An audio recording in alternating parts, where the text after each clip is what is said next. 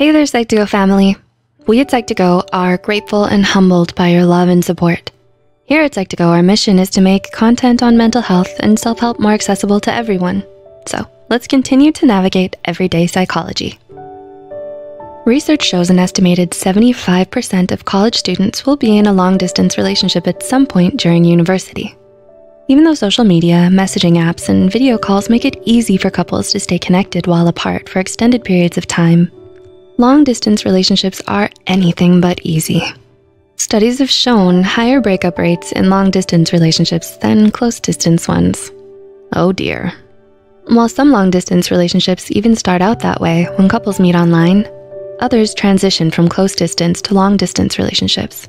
Here are 7 stages in a long-distance relationship. 1. Decision.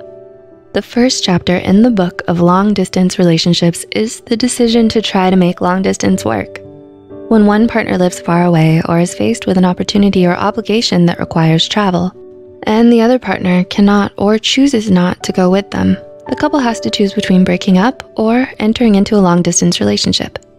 Common factors that cause couples to consider a long-distance relationship are travel due to job description or promotions, a partner in the military, education, an emergency, or family members moving.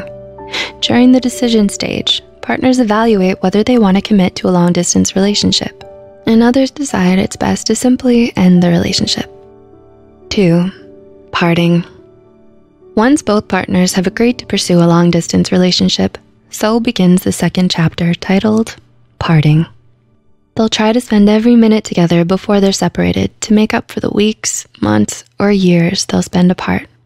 This is also the stage where partners should set boundaries and make rules to keep their relationship healthy when it transitions to long distance. 3. Transition. The transition stage comes after one or both partners have left, launching the long distance part of the relationship. In this stage, partners might be in a state of denial or simply too busy with the practicals of moving and adjusting to life without their partner to dwell on how the relationship has changed. They'll probably message or call their partner frequently and keep them updated on every little thing. They might still feel like they're still in a close distance relationship. Then comes 4, realization. Were you just about to call them to meet you for coffee? Has the fact that you can't meet up with them whenever you like just kind of sunk in? Do you feel at a loss because you could really use a hug from them right now? If so, you've now entered the next chapter, realization. During this stage, couples begin to process what life is like without their partner. They must face the reality that they can't depend on their partner to be there for them physically anymore. The realization stage, while painful, also teaches partners to be more independent, have better time management, and improve their communication. 5. Jealousy. Did they just post a photo of them having fun at the beach with new friends? Are they planning to go to an event with their new colleagues? Like, really? Here you are not being able to even eat properly because you miss them so much while they've already made new friends.